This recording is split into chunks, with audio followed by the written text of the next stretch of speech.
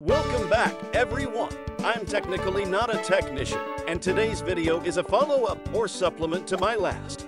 In this video, I'll show you a few tricks I've learned playing around and fine-tuning my modified Arcade1up Simpsons Cab. This video is for educational purposes only, and is only intended to show you what I've done and what my results are. If you choose to modify your systems using this or any other information I've provided from any videos or content I've created, you do so at your own risk. This channel, or any person connected to this video will not be held liable for any choices you make with your hardware or software. Modify at your own risk. With all of the legal requirements out of the way, let's talk a little about what we've done. For those of you returning to the channel, you'll know I've been working on a number of hard and soft modifications to my arcade cab, doing my best to bring as many playable games to the table as I can find, and at the same time, making great effort into not making the cab look as if it's been modified heavily. So far, everything with my modifications seems to be in working order, but I'd be lying if I said it all went according to plan. In my last video, you see me testing out the current Mame core and the list of Trackball Games I was able to find and add to my cab. I did get a ton of games working, but I have to admit I was disappointed at the gameplay on most of the Golden Tee games. They all booted, but only the oldest were playable with that hardware and emulator configuration. Shortly after I made that discovery, I decided to try the Final Burn Neo core. For those of you unfamiliar with Final Burn Neo, it's similar to Mame. However, it doesn't concentrate on accuracy. This emulator goes for playability. When on the search and tracking down Final Burn Neo ROM sets, I kept it simple and only used the keywords Final Burn Neo ROM set and archive in my Google search. When doing so, I was able to find a non-merged set. Non-merged sets are larger. However, they do give you a 1 ROM to 1 game ROM set.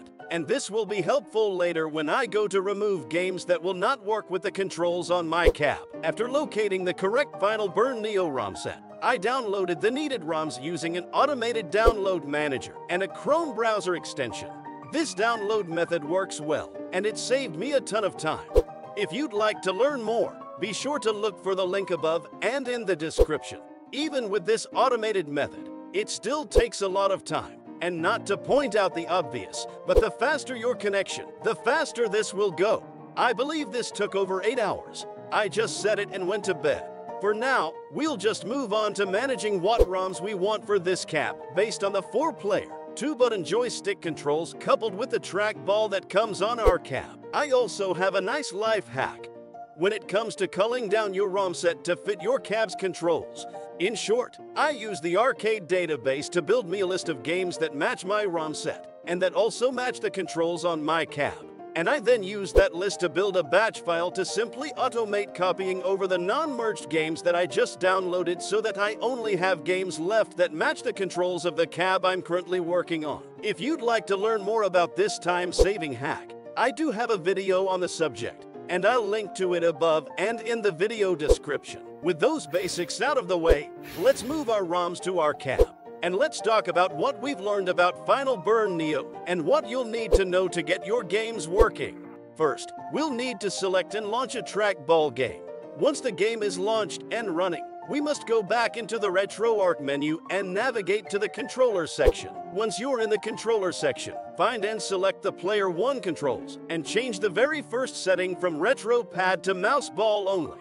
Doing so will tell RetroArch that it needs to use the trackball and not the joysticks. You'll want to do this with both the first and second player controls. The third and fourth players do not have that option. We'll need to save these settings, and to do so, we back out of the individual player settings and select the Manage Remap Files, and we enter that section.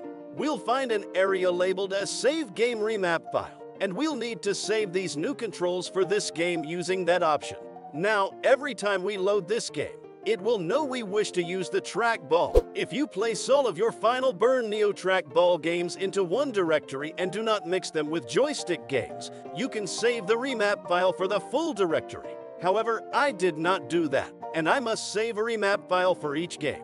You can, of course, choose how you wish to build your mod. Most of your trackball games can be configured in this way, and everything I ran worked much better under the Final Burn Neo core than the Mame core.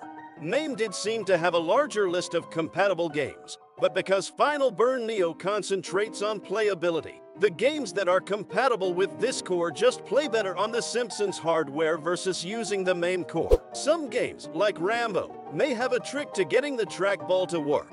If you recall, in my last video on trackball in the Mame core, I showed you how to access the cab's dip switches. This will also need to be done in the Final Burn Neo core. However, because of the heavy integration between Final Burn Neo and RetroArch, we'll be able to find these settings in the RetroArch menu.